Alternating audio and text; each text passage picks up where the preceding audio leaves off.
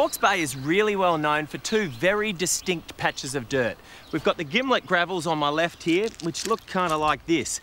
As we walk a little bit further down the road, 200 metres only, we've got the red metal triangle. Now, if you drink wines that are derived wholly and solely from the triangle, you've got very fruit-driven round styles. These are very, very fertile soils. Chris Scott is the head winemaker at Church Road Winery.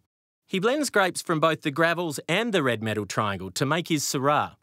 So he seemed like the right guy to ask about the difference between the two. Right, we've got the gravels. That's right. On the left, the red metal triangle. I want to know what the difference is.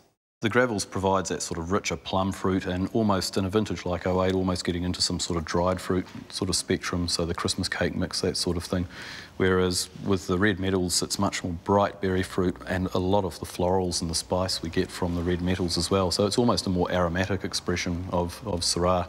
After a quick taste of each, I'm pretty sure I know exactly what Chris is describing. OK. This evocative label belongs to Tom. The Church Road Bordeaux blend, named in honour of Tom MacDonald, who began his career here in 1921 at the age of 14. You can learn all about him in the museum on the premises. Tom is a little bit more expensive than probably my wallet at this point in time. How much would it accept me back?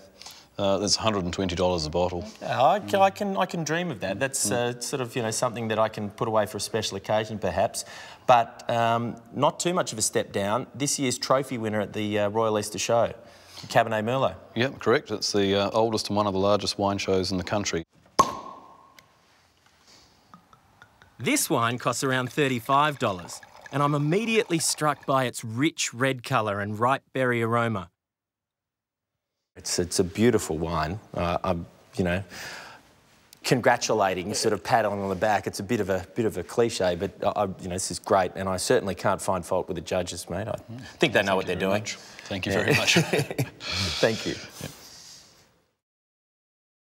The Church Road Cab Merlot is one of the best value red blends I've tasted in a long time.